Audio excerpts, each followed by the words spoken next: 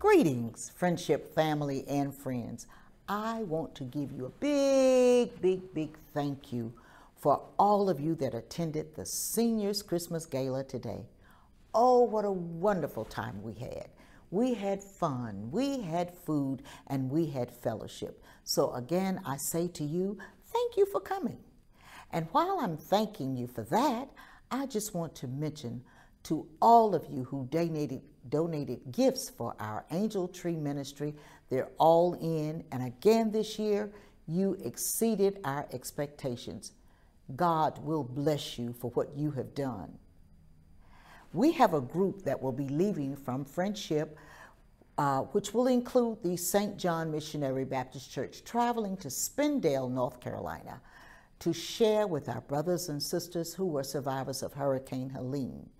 We will be traveling on Saturday, December 14th, and we'll gather in Spindale from 1 until 4 p.m.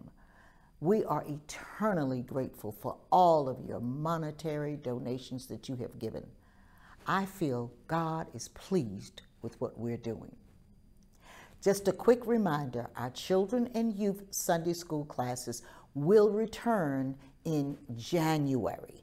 So until that time, we will all gather at our 3301 campus together at our 8 and 10 o'clock services.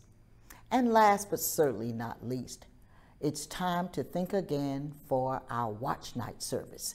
That will take place on December 31st at our 3301 campus at 12 noon and again at 6 p.m. So we expect to see you at one of those services for watch night service. These are all of the announcements that I have now. I want to say to everyone, we thank you for everything that you do. Be safe, enjoy the holiday season. Take care.